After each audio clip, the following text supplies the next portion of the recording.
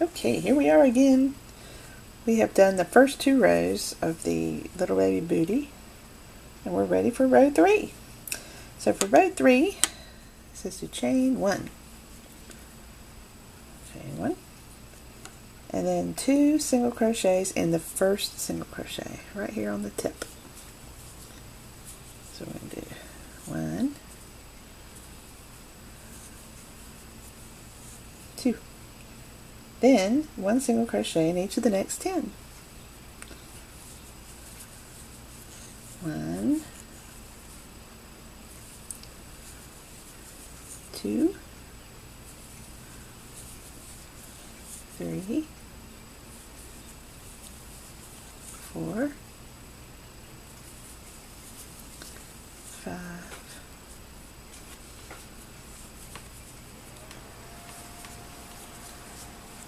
6, 7, 8, 9, 10. Then it says do 2 single crochets in each of the next 2, 1 in the next, and 2 single crochets in each of the next 2. So that's all going to come around here. So we're going to do 2 here. This is 1, 2. Then we do 2 here, 1, 2. Then we do 1 all by itself. Then we do 2 in each of these. So we're making that curve again. 1, 2, go to the next one. 1, 2. Now it says do 10 single crochets, 1 in each of the next 10. 1, 2, 3, 4, 5, 6. Sorry, I started getting out of camera. 7,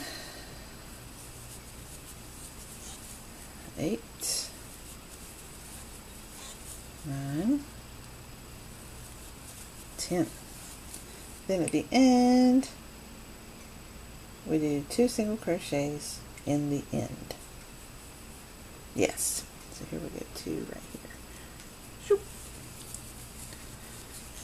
1, 2. Now we have a fancy looking thing here. And that's that bottom. That's the bottom of your shoe. Bottom of the baby booty. So that was row 3. Now it says turn. 4th row, chain 1. Chain 1. 2 single crochets in the first crochet. We're just really good at this now. We got it figured out. 1, 2. Then we do 1 single crochet in each of the next 13. 1, 2, 3. My nose is itching. 4, 5, 6, 7, 8, 9, 10, 11, 12, 13. And here, on row 4, we're going to do 2 in the next 2, 1 in the top, and 2 in each of the next 2, just like we did with the others. Same kind of shaping over and over and over again. So we'll do 2 here. 1, 2. And we do 2 here. 1, 2, and then we do 1 right at the top. Then we do 2 here,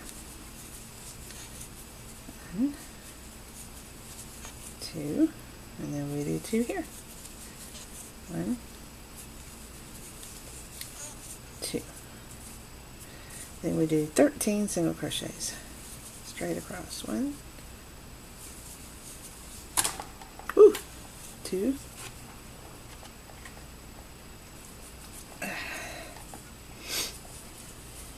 hit my head on the light. 3. The world's falling apart. 4, 5, 6. Get that light right. 7, 8, 9, 10, 11, 12, 13. And then we do 2 in the last one. There. 1, 2. Turn. Now we're going to do the row 5, and we'll end after this so that we can save shaping the instep for the next video. So row 5, chain 1. And now it says working in the back loops only, 1 single crochet in each single crochet to the end of the row. So the back loops only means you turn it like sideways, kind of like this, so you can see how you got V's coming across here. The back loop is the back side of those.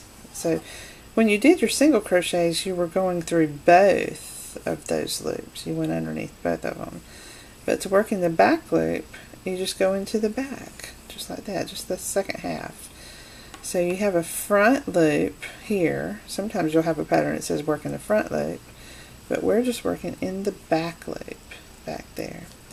So it says in the back loops only, work 1 single crochet in each single crochet. So there's one, there's there.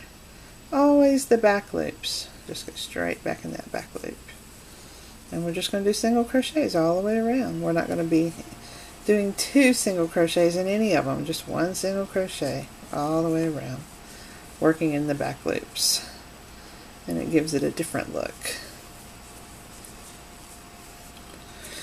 What we're doing here is we've got the sole pretty much finished, and we're doing this little decorative part right here, right now.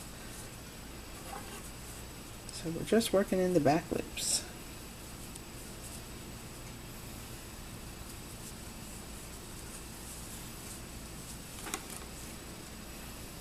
All the way around. So now you know how to do row 5. We'll just keep going all the way around to the end, working in the back loops.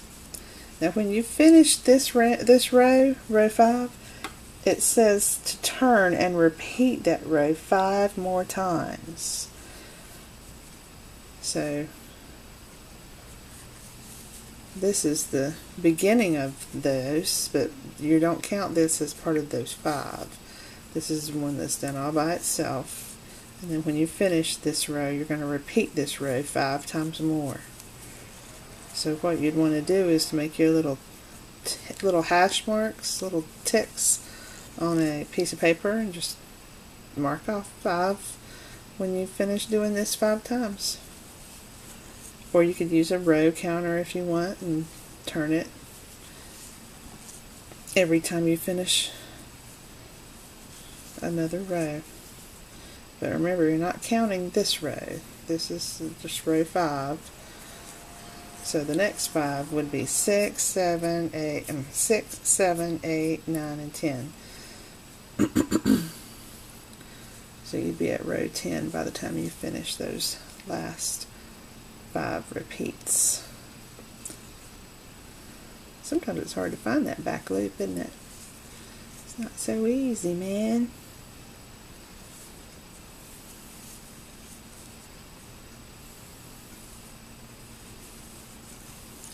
Don't you think it was funny when I hit my head on that light a minute ago?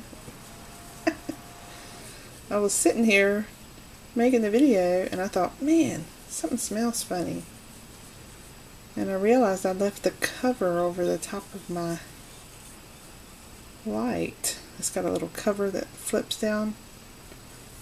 And I forgot to open the cover and it was starting to smell funny. Starting to overheat. So good thing I noticed it. But I hit my head when I was trying to figure out what was going on.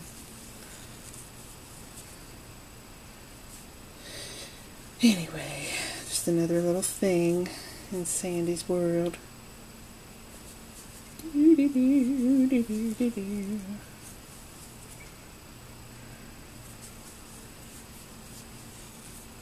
I think working in the back loop is a pretty effect, but it's kind of frustrating to work sometimes.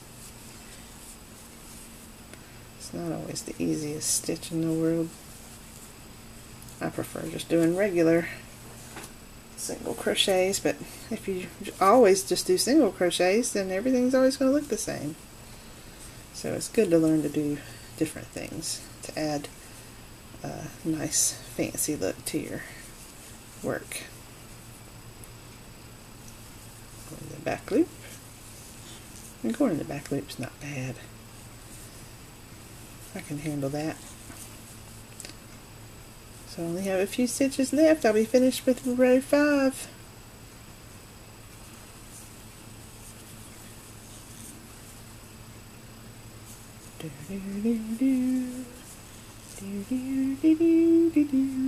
The end. We're at the last one. Yay! Woohoo! So there we go. So now I did, like I said, that's the bottom of your booty.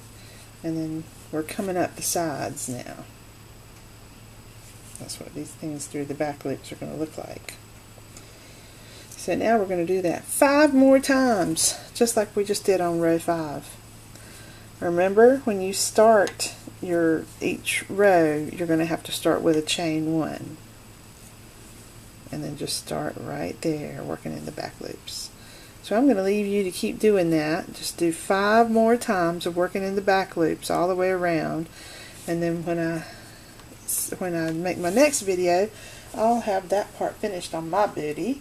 And we'll be ready to shape the instep. So I'll see you in the next video. Bye!